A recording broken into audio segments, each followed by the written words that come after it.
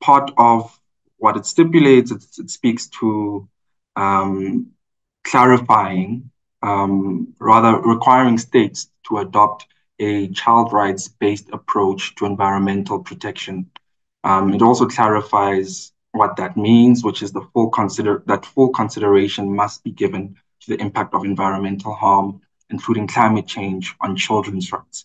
And in so doing, sufficient consideration must be given to the multiple barriers faced by children in disadvantaged situations.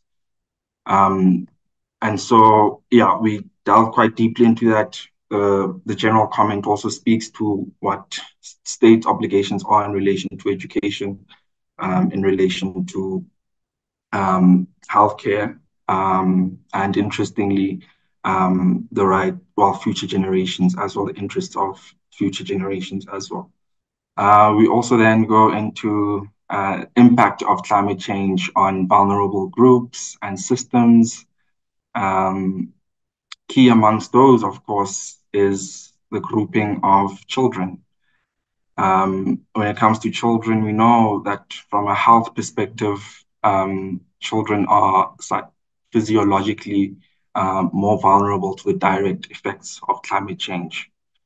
And so we know that, children are, so it's the direct effects of climate change because of their physiological vulnerability. And we also know that children also vulnerable to psychological stress as a result of climate change. And so we explore that in the report. We speak to basic education as well, and the direct impacts of climate change on basic education, going into the damage to infrastructure due to extreme weather events. As I think, Pearl, you were mentioning a little earlier about the devastation that the 2021 KZN floods caused to education system in KwaZulu-Natal. And even more recently, of course, there was those tornadoes, which is, I think, a new thing, at least for me, which devastated parts of KZN, floods in the Eastern Cape, and I believe the Western Cape as well. And among the infrastructure that was damaged was schools.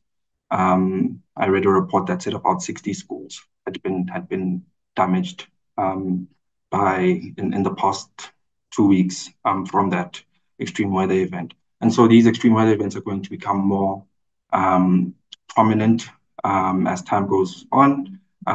We speak to that in relation to what the IPCC has said about what we are to expect in terms of climate change in the region.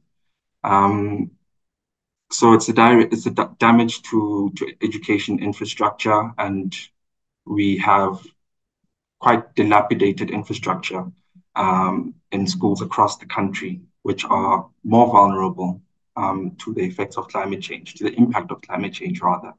And so part of what we speak about there is in the report is the fact that fixing schools, complying with the norms and standards already as a start, creates more resilient infrastructure, school infrastructure.